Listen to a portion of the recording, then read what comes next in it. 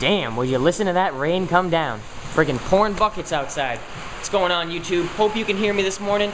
Coming at you with some more updates today because I've done a lot of stuff in the past week and a half. So before I show you everything, I kind of want to organize it in my head. I've done the door popper installation. I've done the back amp rack, at least started a good portion of it. I got the box pretty much all sanded down. I just need to fill in a little bit more target areas, marked them with a Sharpie. I got my seat, my armrest cut with my center console all pretty much plotted out, cut to length and all that, and all the switches prepared. I got the rear sealed off with panels with fan cutouts ready to put the fans in. That's pretty much, that's a lot. It took me a lot of sanding. It's like days and days, and I still have more sanding to do. Oh, and I did more 2x down the side to make it every single bit of it, all 100%, strong. So, without talking anymore, let's go ahead and show you what I was just talking about. Start with the door poppers here.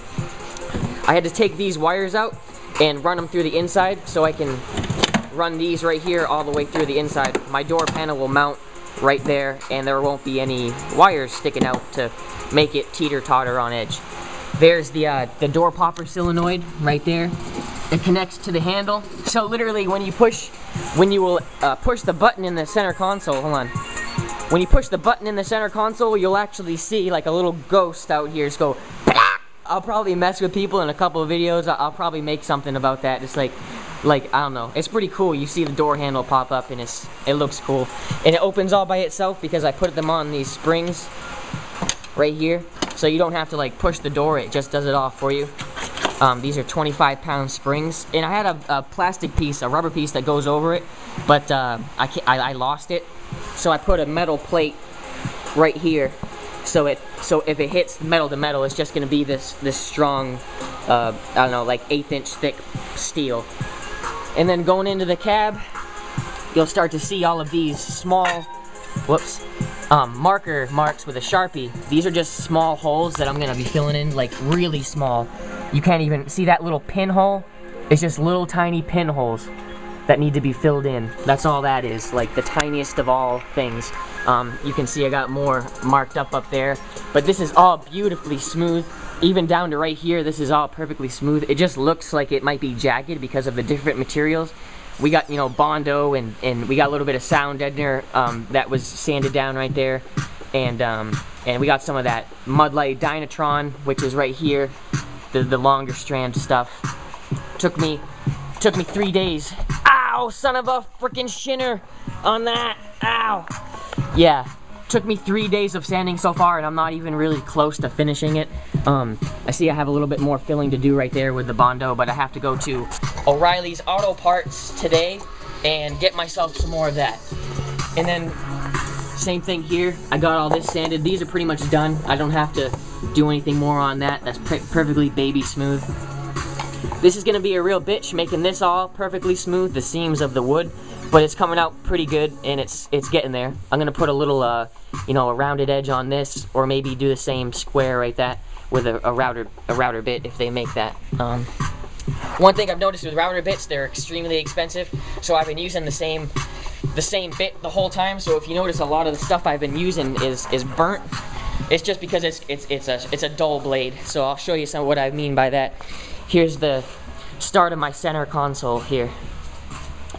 Here's where the tablet PC will be mounted. It'll be trimmed down a little more. I made it bigger just in case I'd rather make it too big instead of too small, so I have to redo it all.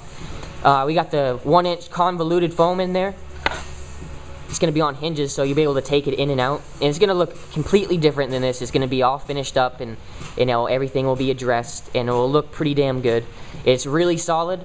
I think I was fixated on making it not flex a little too much, because this foam is it's pretty industrial, but it works great, and the iPad does not, the damn tablet does not move, at all. So the back side here is with some felt. You can either slide it in or out, but I think I'm just gonna put it on hinges so I know that it's never ever gonna come out of there while the music is playing. So this will go right on top of this, like that, and there's gonna be beauty pieces, of course. Like, this is all very rough still, and you'll see what I mean by rough. I got the the spot for the sound processor, and then here's my my volume knobs. We got my switches for my amps.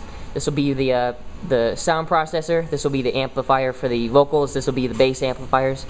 It's all marked out on the back. My LCD backup camera, and 12-volt inputs, USB inputs for the tablet, USB input for the head unit.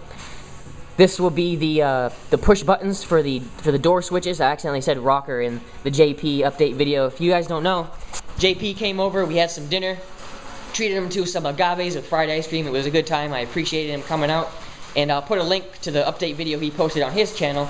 But I just want to show my own subscribers what's going on. Two LCD voltmeters, the same ones that I used in my van.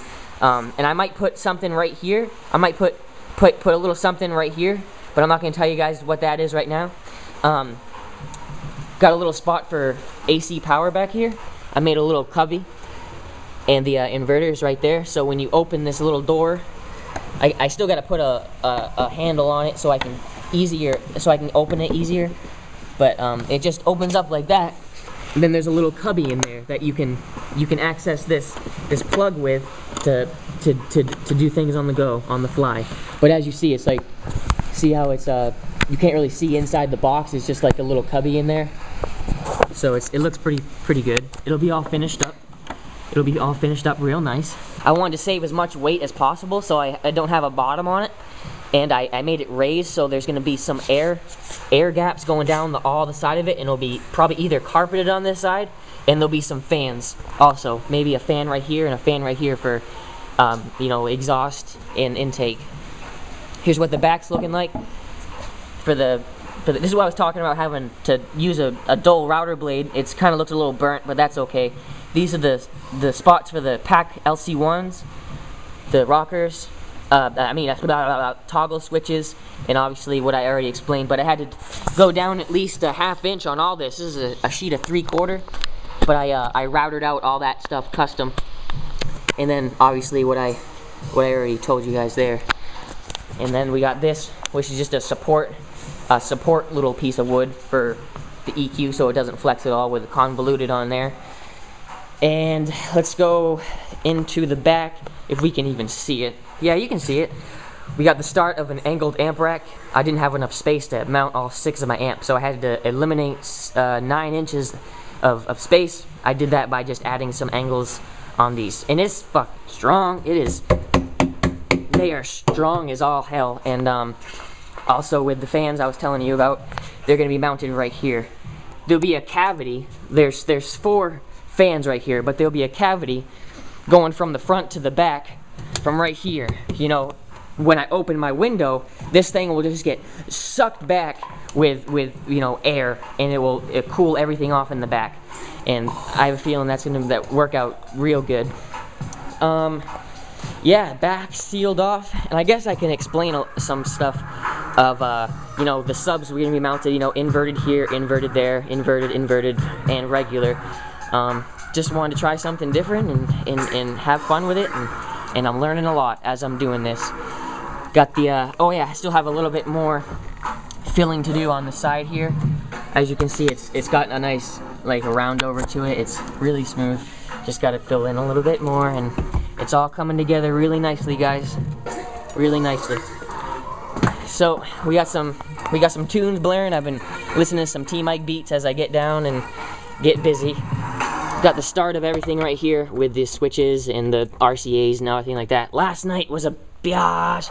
I was trying to figure out every single RCA cable that I need, and I think I'm going to be wiring things slightly different than I anticipated, so I'm going to need like twice as many RCAs, so that kind of stinks. But that's alright. I got a really good link to show you guys at cablewholesale.com. They got great deals, and like, so that's all where I get my stuff for high quality cable. So what's on the agenda for today? I need to go to O'Reilly's. I forgot to tell you guys. Wait, no, I told you that. Was on the phone for like 45 minutes trying to get this part number with the mud light. This stuff, I'm a real fan of it. Really great. I got the Bondo before this, but I've noticed that even though it's a 3M company, this has a little bit more strength to it. Easier to work with, slightly thicker, so you can put it on vertical and inverted surfaces, and it won't fall down on you as easy as the other stuff, even though it is in the Bondo, like, you know, category. But yeah, it took me a long time to find this with O'Reilly's, so I'm going down there today, hopefully get that taken care of. Yeah, so that's pretty much it, even though that's a lot of stuff. Gonna try to get some more filling done and some more sanding done and all that crap. Alright, well, this video is going on longer than it has to be. Just wanted to at least show you guys every single thing that's going on. This is gonna look real good. I'm gonna round off the edges, sand everything down, you know, maybe even paint or carpet it, you know. It's all, you know, it's all up in the air still. You know, I still got a lot of work to do. So, sometimes I don't like showing midway progress just because there's those people who think it's gonna be like that at the end when it's really not. But, you know, there's always those people to hold it down for you, being like, yo man, that's not, you whatever, you know what I'm saying. So, I'm really excited, really proud, very, very proud. I'm just gonna let this video, you know, show you a real quick little, I don't know, stable shot of what's going on. Maybe a front angle like this or something. I don't know, it's gonna be cool. Alright guys, I'm gonna sign out for the rest of the day here. I'm gonna get down and busy, gonna head out to the store. Alright, thanks for joining me. I'll see you later. Okay?